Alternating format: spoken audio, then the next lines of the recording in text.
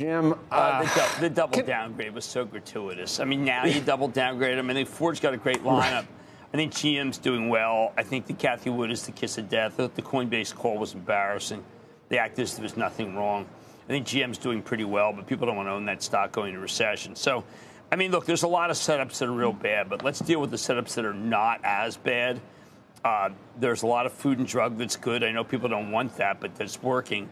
And there's a lot of companies that have come down a great bit. Now, soon, I mean, if General Motors offered a dividend, which Mary Barr didn't want to do, I think people would be reluctant to sell it here. But it really is true that Cathie Wood is the kiss of death. And, you know, you usually don't want to say that, but I think you have to throw out all the bromides and really speak truthfully here because the viewers deserve it.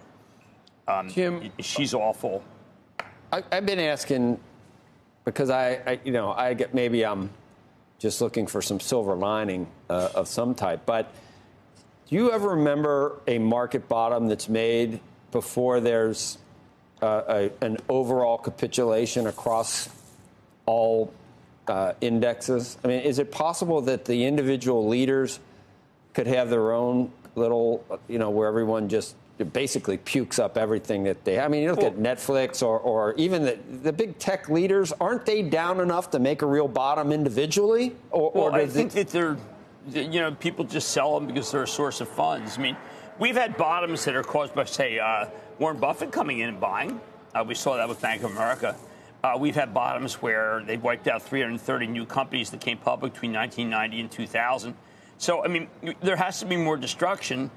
We had a bottom in, we had a 2018 bottom, but that was with the S&P at 13 times earnings. We're at 16 to 17 times earnings. So we're still a little too high, but the panic's pretty thick. We have to find out how much systemic problems come from Tether. We don't know because the information has always been so sketchy.